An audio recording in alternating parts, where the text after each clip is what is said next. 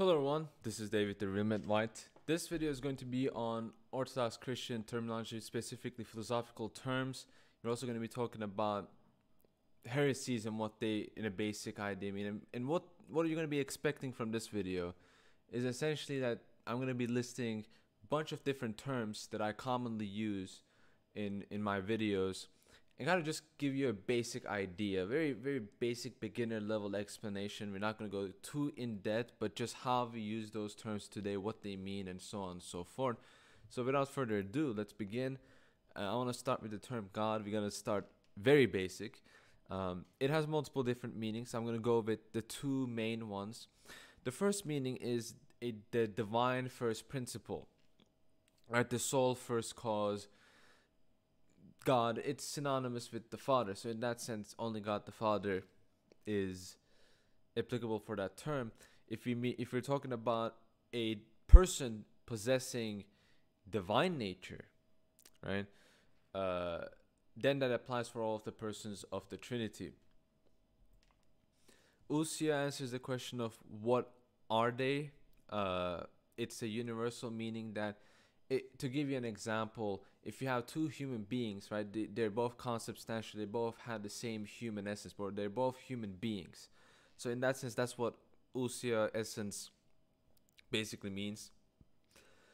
When we look at the term nature, it's essentially a synonym for ousia, but in the way it's used is different. So when we speak of ousia is a universal nature, whereas when we use the term nature, it denotes a particular essence.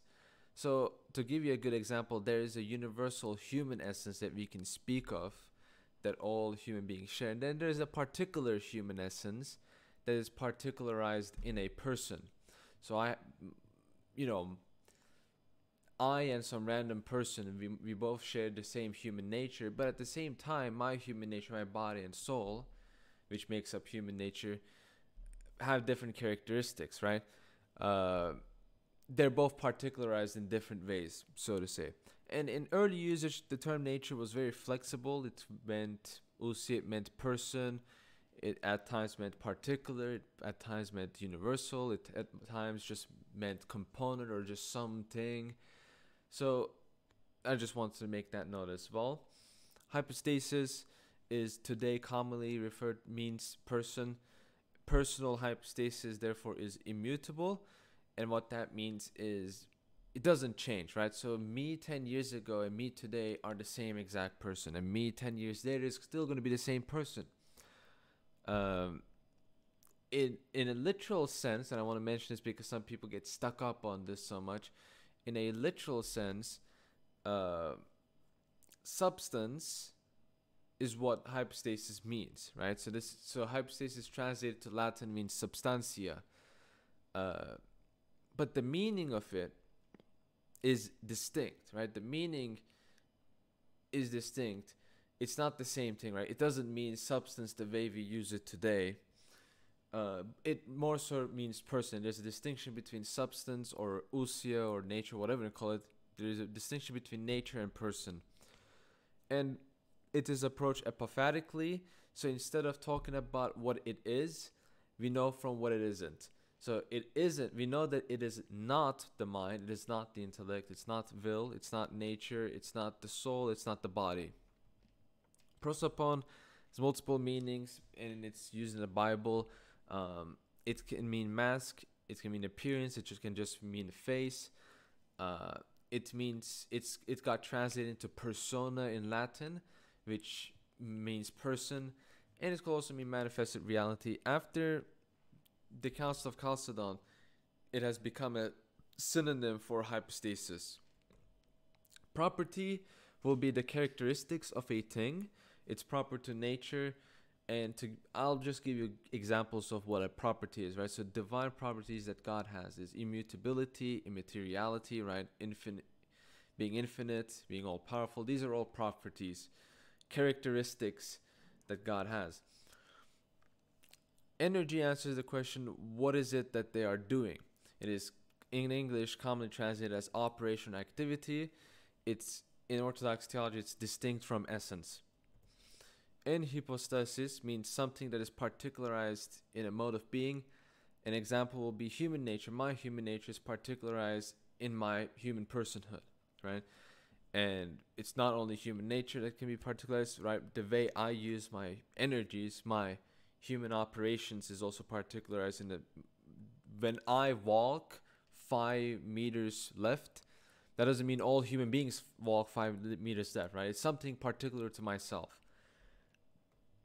Will is the impetus for energy, and one thing is that the will and energy imply each other. So, as I said, with the analogy of walking, if I walk 5 meters left, I have to first will to do that, and then I do that activity. And so they both imply each other. So there's a connection between will and energy. Communicatio idiomatum in English is known as exchange of properties, and it refers specifically in Christology to the divine human properties in Christ. It's the idea that in Christ human and divine properties are interchanged, and that the human properties become divine properties. So a good example is that we can speak of God eating, God walking on water, God suffering on the cross. Well, can God eat? Well, no, that's not proper to his divinity, but in his humanity it is. But we can still say God ate because of the incarnation. And so because of this, we can speak of the Virgin Mary as Theotokos, since the person she gave birth to is God, even though Christ only got his human nature, not the divine nature, from the Theotokos. Cataphaticism means speaking of God as what he is rather than what he isn't. And apophaticism is speaking of God by what he is not rather than what he is. So in terms of the divine essence, we have an apophatic theology most of the time. Generally speaking, most of the time. In essence, all the time. Distinction, the term distinction, I feel like a lot of people don't really understand what distinction really means. A lot of people get stuck up on this. Distinction means it's basically the idea that there's one thing, and this one thing is not the other thing as well. So essence is the being of something, and energy is the activity of that being. So they're distinct, they're different things, right? So, but another example is that in Christ, human nature is not the divine nature is not the human nature. They're two different things, right? Human nature, divine nature, there's a distinction, and so therefore it implies kind of a plurality, right? Persons, right? The persons in the Trinity, they're distinct, they're not the same person, they're distinguished, and this implies plurality. Divine simplicity is the idea that God does not have any parts, and this is accepted by Orthodox Christians. Some people make this mistake. They say we don't accept divine simplicity. Actually, we do. We do believe in divine simplicity. What we don't believe is absolute divine simplicity, which is also referred to as Neoplatonic simplicity. It is this heretical divine simplicity model wherein God, because he's not made of parts, their logical conclusion is that cannot have distinctions in him, because distinction in this model means division or separation or composition or whatever. Hypostatic property is a distinguishing mark of a person. So for example, I am tall, I'm Turkish, I have a YouTube channel, right? These are things that I have that distinguish me from other people. If we are to give example from the Trinity, the Father is the sole cause of the Godhead. The Son is begotten from the Father, and the Holy Spirit is spirated from the Father, right? So spiration, being begotten, these distinguish the persons of the Trinity. Theosis means deification. It's becoming like God by grace. If it's not by nature at all, because that will be idolatry, it will be polytheism. And it is done by participating in the divine nature through the divine energies, as St. Peter says in the Bible.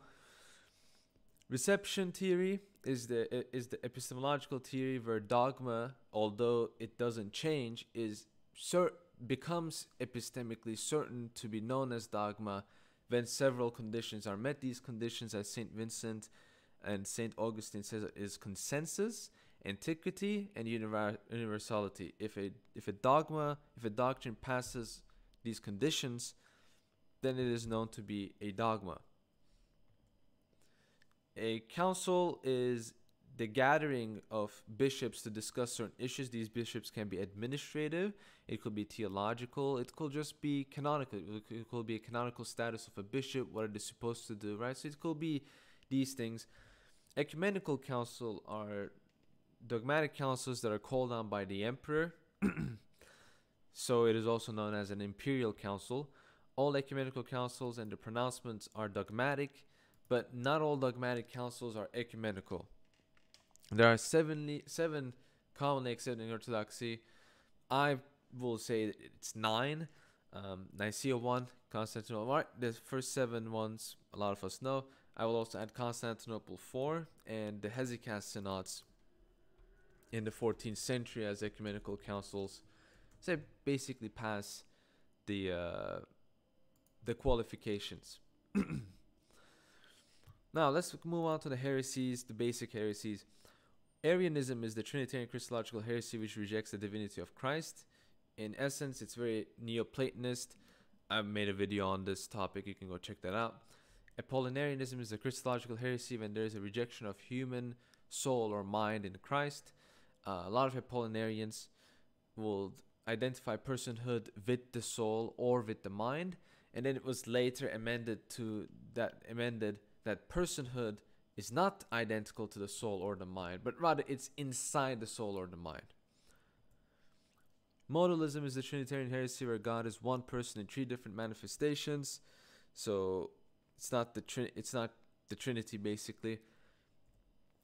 Nestorianism is the Christological heresy where the 2 natures of Christ are connected in conjunction by the unity of will, which this model implies 2 distinct persons rather than one person that is called Christ.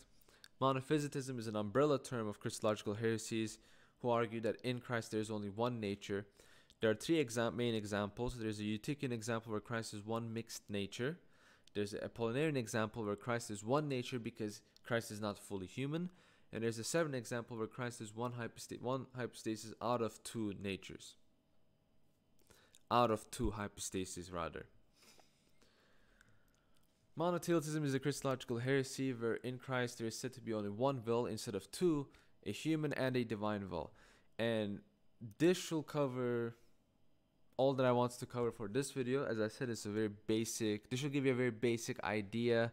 I go more in detail in many of my other videos, but as I said, point of this video was to basically give you a general basic idea of what these terms mean. So when I use these terms, keep them in mind. Hopefully it's not too difficult. I try to keep it very simple. And yeah, that's it. So thank you all for watching this video. Subscribe if you like it. Watch my other videos if you like this kind of content. And I'll see you guys in the next video. God be with you all.